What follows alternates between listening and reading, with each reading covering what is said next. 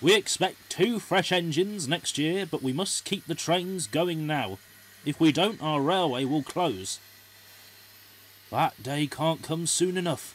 My coach has felt a lot stronger today. A packed train, Scarlowy. Only our regular crowd, Renius. Driver will have to examine me tomorrow.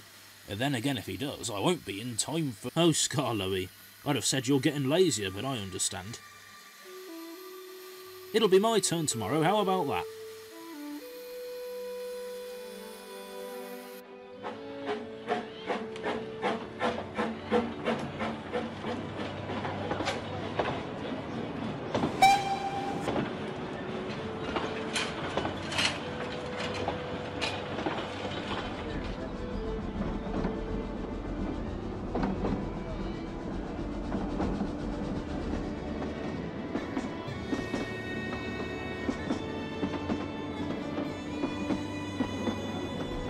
Long ago, Scarlowy and Renius were the only engines who kept their little line running.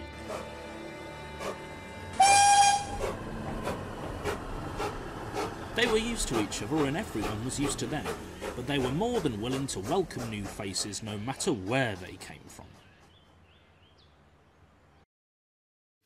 Crossney-Kern, a light here for Crossney-Kern. First Grandpuff's coming home? And I'm on the poster. Can this day get any better?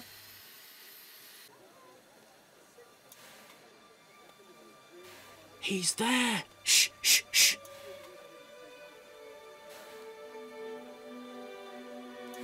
Hey, you woke me. In my young day, engines were seen and not heard, Grandpuff, remember? I remember 2 idle good-for-nothings called Falcon and Stuart. Good for you, Grandpuff. We can keep you in order now. Keep me in order? Impertinence, be off.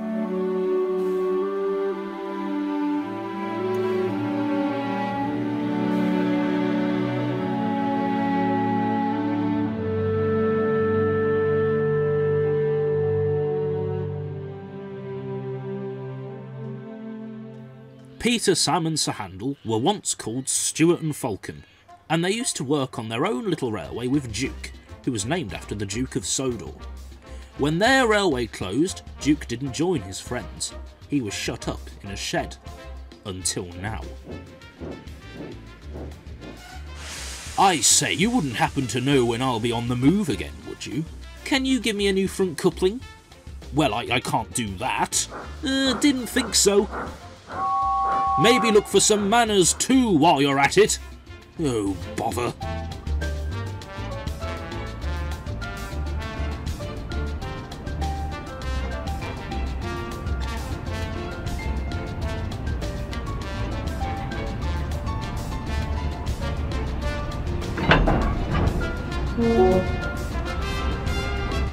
So, what are you? A Metropolitan Vickers Diesel Electric Type 2. I've no idea what that means, but it sounds awfully prestigious. Nobody ever calls me that, though. You can call me Boko, that's fine by me. Boko? Pardon me for saying so, but that's an odd name. Well, we can't all be called Duke. Cheerio!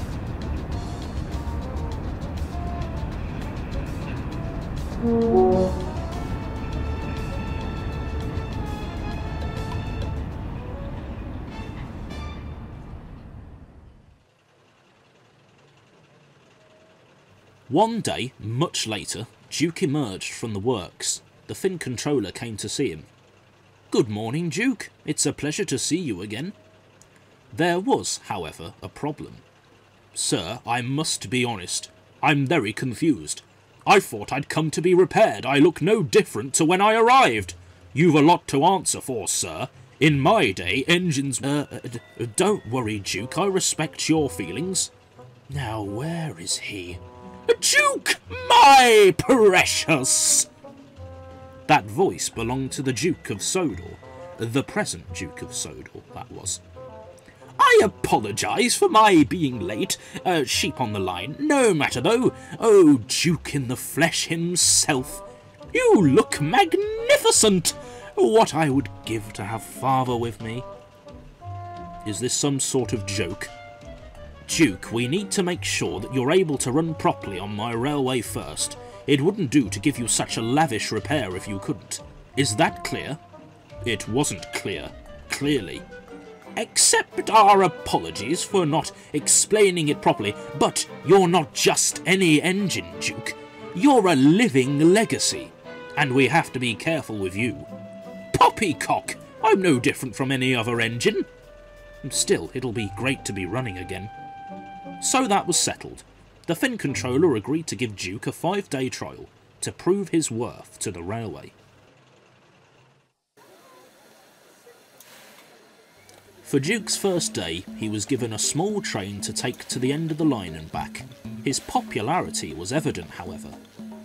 Look, Daddy, it's the lost engine from my book. I have a name, hello. He's been begging me to take him to see you. He loves your stories. It'll make his day to have his photo next to you. Photo? Before Duke could even think of anything else, a camera flashed in his face.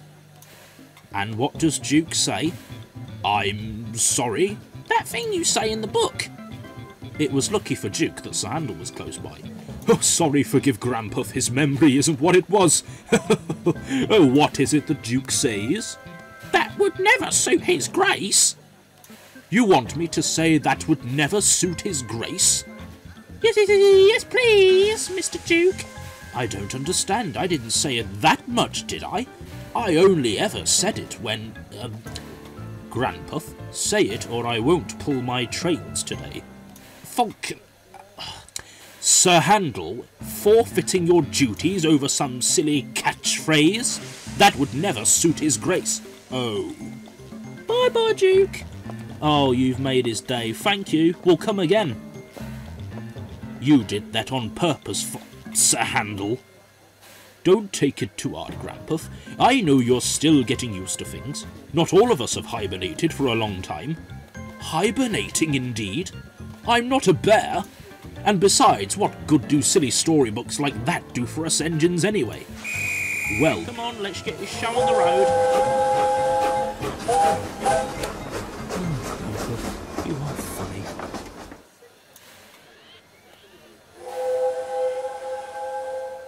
Oh, good. Grandpuff can help me.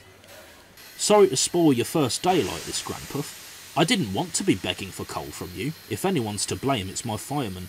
Oh, how many more times? I thought the bunker was full. Look, it's Duke. He could get us home unlike this useless thing. Oh, push off. Stuart's not useless most of the time. Who's Stuart? Oh, Peter Sam. Peter Sam isn't useless most of the time. Oh, Grandpuff. Oh, that joke must have been so funny I forgot to laugh. On Duke's second day, he was being readied while talking to Skarloey and Renius.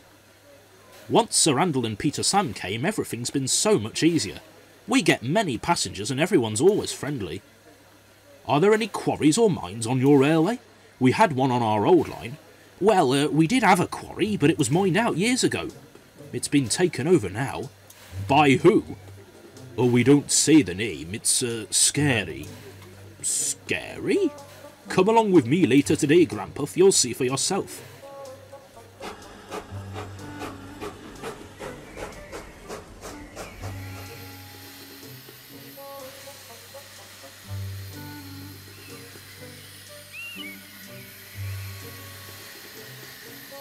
Why do we have to hide again?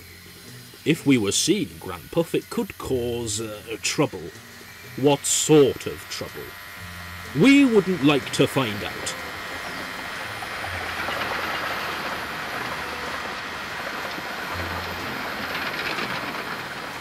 Duke was astonished when the pair returned to find.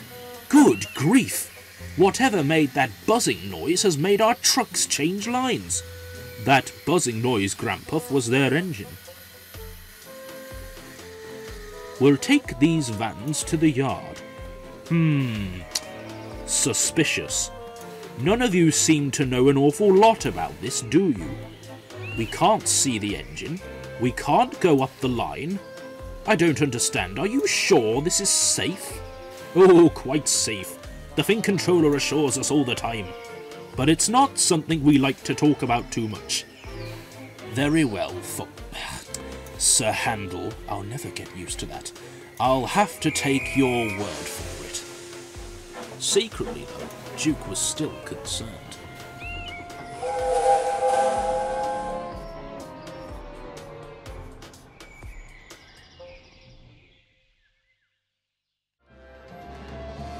On Duke's third day, he was taking Gertrude and Millicent for a sprint. He took a liking to them. They reminded him of his old coaches. They didn't have bogey coaches on this line back in the day. Can you imagine? A railway without us? It doesn't bear thinking about. I used to love pulling my bogey coaches and my picnic train.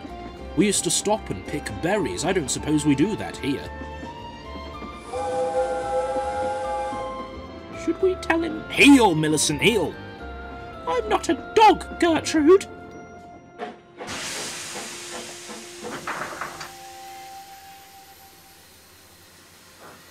That James? He didn't have any idea how hard I work. James? That red engine who works on the Fat Controller's railway. I don't suppose it could have been that engine who was rude to me the other day. He stormed off in a huff, something about a broken coupling. Och, the very same. Must be common with red engines. Maybe every engine on this railway has a rude streak. Och, I'm not rude. Number 2 on our old railway, he was red. Oh well, never mind. You wouldn't happen to know anything about the place we don't speak about, would you? Hold fire, Duke. Take it from me, Duncan has no imagination. I've always thought it's like a factory sort of thing. I used to work in one before coming here. A factory, You're not working undercover, are you? You're not some sort of enemy, are you? If this place could pose a problem to the railway, or even this island, you would know, wouldn't you? Are you quite finished? I'm no spy, I'm just the same as the others. Yes, is that so? Mind you, I heard you rocked and rode a lot and stuck in a tunnel once. Our number 2 misbehaved so much he was turned into a pumping engine. How much longer are you sticking around? I can't take much more of this.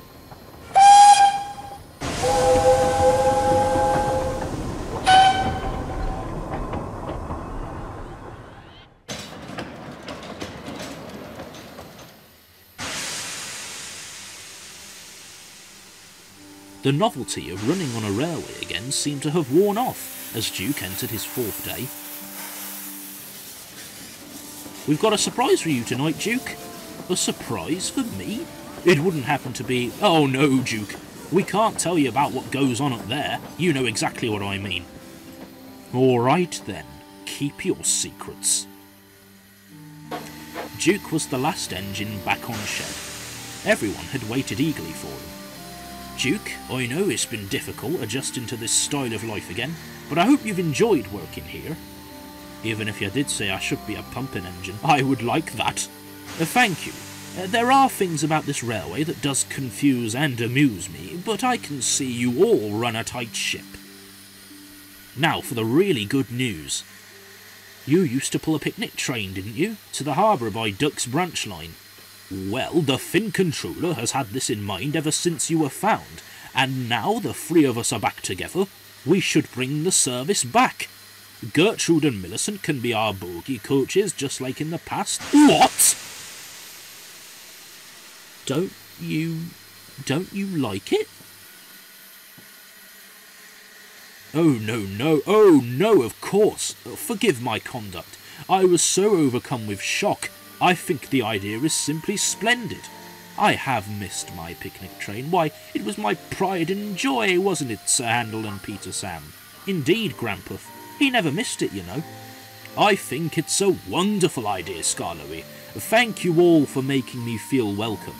Of course, it won't be the same as it was, but it's very thoughtful of you. Thank you, Duke. The driver says we've got a headboard for you too. Ooh, a headboard. Simply divine. That would suit his grace. On Duke's 5th day, Sir Handel and Peter Sam waited with Gertrude and Millicent. They wanted Duke to be left in no doubt that Scarlowy's railway was the place for him. Here he comes. Sure enough, Duke arrived with his picnic headboard. It's a bit crude, but I suppose when the train starts running properly, they'll replace it with something a lot more suitable. Amongst the passengers were the Fin controller and the Duke, the person who made a speech. "Ladies and gentlemen, I won't keep you waiting as they're ready to go and someone will attempt to steal my seat. Lord forbid. But it is a pleasure and a privilege to see Duke back in service, as I'm sure it is for all of you. The Fin controller and the engines on his railway have done an excellent job of making him feel welcome again. Duke was built to run the railway which my father had worked tirelessly to bring to life, and to see him running again with the very same engines he calls his friends is beyond what words can describe. So here's to Duke, the lost engine."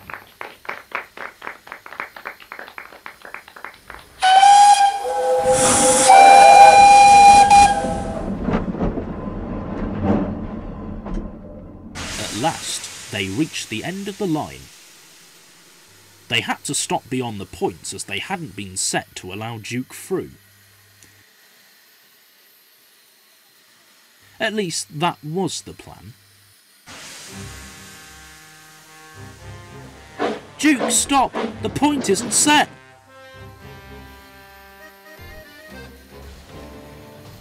What had started as a day of enjoyment quickly turned to chaos and disarray. Everyone came to inspect Duke. "Duke, are you all right? What happened? Oh, I'm so glad you're safe." "You'll definitely need to be repaired. Perhaps there's still some teething troubles that need to be ironed out. We wouldn't want accidents like this happening again."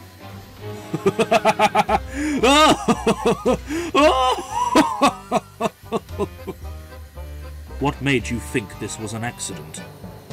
"I beg your pardon?" "Oh, I'm sorry, perhaps I wasn't clear enough. Like how you were not clear with me when you left me on that flatbed and couldn't be bothered to repair me properly. Grandpuff, what are you talking about? Stop feigning confusion, Sir Handel. Well, do hurry up, Mr. Sam. You're the ringleader of this criminal railway. You answer, charlatan!" "Criminal railway? You thought I couldn't tell, could you? You thought I was blind to the truth. Well, you were sorely mistaken. Let's get one thing clear. If I were to work on your railway, I'd not only be changing my colour, but I'd be doing criminal work, which does not suit his grace. Or maybe it does, since he is so insistent on me joining your ranks." "Oh, Duke, this is highly embarrassing. Please stop this." "No! I refuse to be indoctrinated into the Fin Controller's gang of identical-looking engines.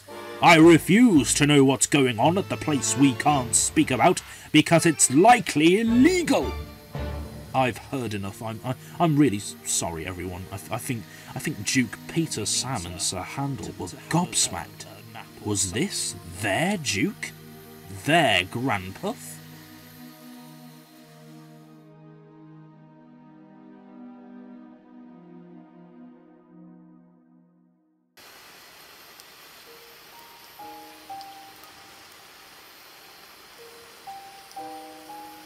It didn't matter that Duke was soon back on his rails, because he was soon off them again. "I don't know what's gotten into you, Grandpuff." "Duke, we don't know who you are anymore. We did our best to make you feel welcome, and you pull a stunt like that.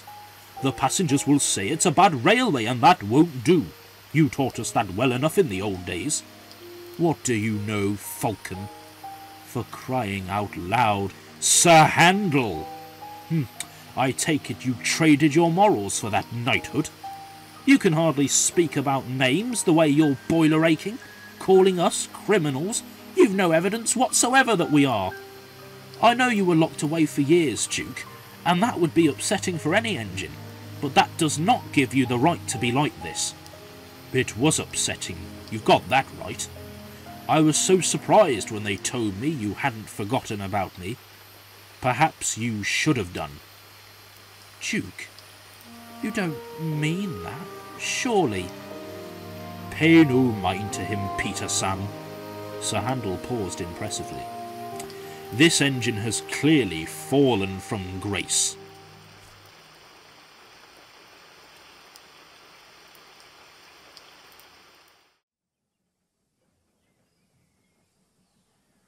Duke's trial had come to a sour end, and he was soon back at the works. The Fin Controller and the Duke came to see him. "Duke, lovely to see you again. How are you?" "Why are you concerned about me? I embarrassed you in front of your own passengers."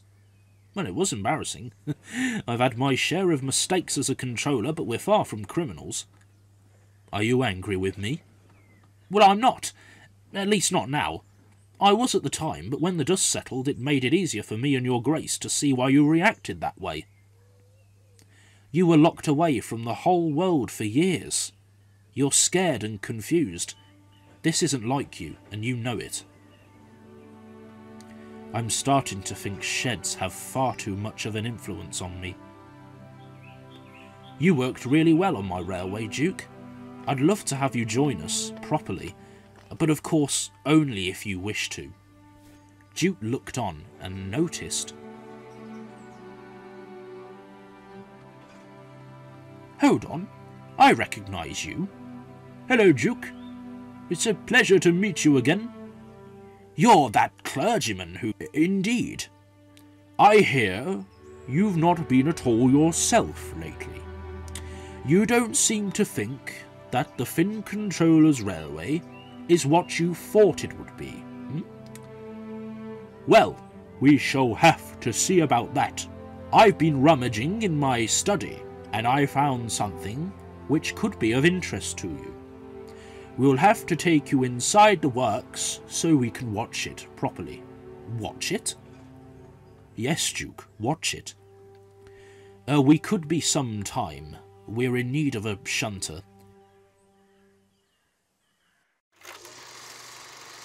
This is the Scarlowe Railroad on the island of Sudor. Scarlowe means lake in the woods, and Reneas means divided waterfall. They're also the names of the engines that work this here railroad. Look, there's the man who drives fires and guards, and with a young boy on the footplate. Whoa, that would result in serious questions and examinations. But the railroad's only just paying its way. Its controller not only manages the line, but also serves as guard on the trains it runs only so many times a week. Built to carry copper and then slate from the quarry, the railway traverses country and mountain, delivering some of the most breathtaking views one might find on Sutter. But with ever-decreasing demands of freight traffic, the railway must rely on its passengers more than ever. Will it exist much longer, though? No one can say for certain.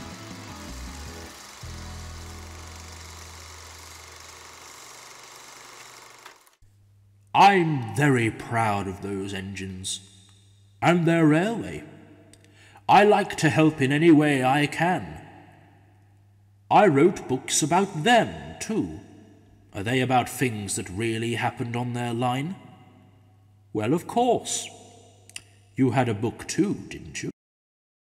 Sir, I'm not too late, am I? Months had passed, but one day the Fin Controller gathered his engines to the sheds. He had an announcement for them. What if it's... Oh, Peter Sam, no. It won't be about Duke. We haven't heard about him in months. As you may remember, we were greeted with an engine named Duke a while ago. Some of you knew him before he came to this line, and some of you didn't. Duke left in disgrace after he said some interesting things about us. But, while he didn't wish to join us then...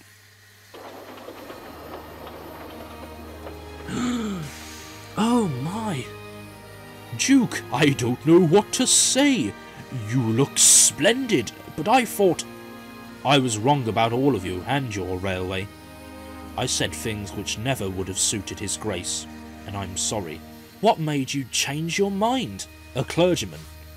He showed me this railway has a wonderful legacy, just like ours did, Peter Sam, Sir Handel. But while I couldn't save our old railway, I want to make things right, by helping this one for as long as I can. Can we call you Grandpuff again? Oh, it always was a daft name. But it's a tradition I would never want you to break. So without further ado, I and Sir Robert Norrenby are pleased to officially welcome Duke, our newest engine.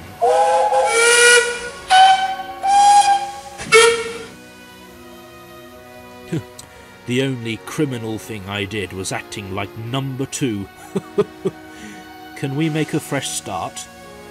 They could, and Duke has never looked back.